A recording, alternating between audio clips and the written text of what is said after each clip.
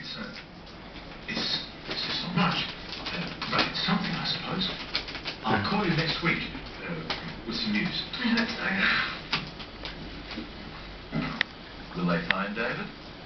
You'll have to keep watching to find out. We'll start today with the words we use to talk about things that are possible. We call something that is possible a possibility. A possibility is something we think is going to happen, but we are not certain is going to happen. You can say, it will rain today, if you are certain that rain is coming.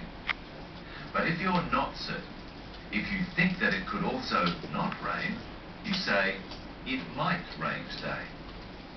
It might rain today is talking about a possibility. We can also use the word might to talk about things that were possible in the past.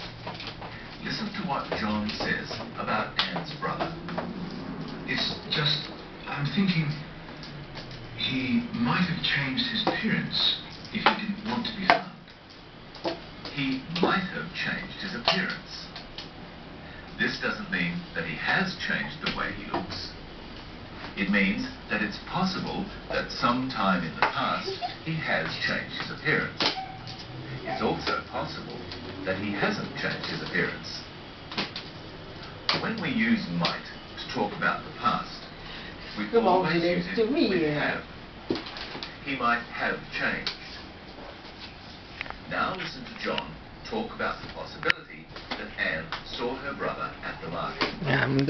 Maybe you did see him at the market.